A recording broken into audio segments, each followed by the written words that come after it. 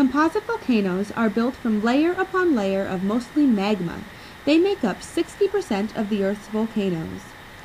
They have steep sides and can grow to great heights. Although they are picturesque, they have the potential for very violent eruptions. Mount Vesuvius in Italy destroyed the entire city of Pompeii in 79 AD. That's just one example of these highly explosive volcanoes. There's one very well-known composite volcano in the United States, Mount St. Helens in Washington. Its famous eruption was in 1980. Composite volcanoes create volcanic eruptions. These are often characterized by many cannon-like bursts of explosions.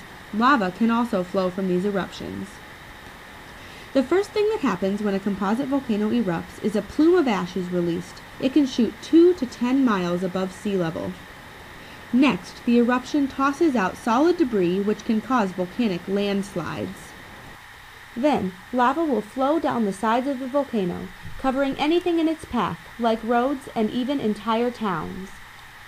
Lastly, the eruption releases clouds of ash which dust towns close by. Now let's make our own eruption. You will need sand, baking soda, vinegar, water, dishwashing liquid, red food coloring, and a baby food jar. Bury the baby food jar inside a mountain of sand. Then add 4 teaspoons of baking soda to the baby food jar. Mix together 1/4 cup of vinegar and 1/4 cup of dishwashing liquid.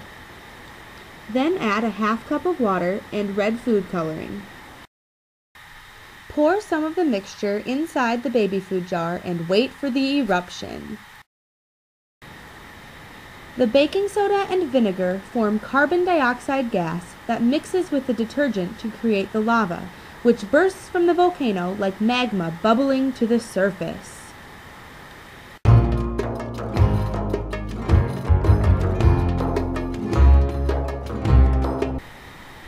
Discuss how this eruption is similar or dissimilar to an actual eruption. What's missing?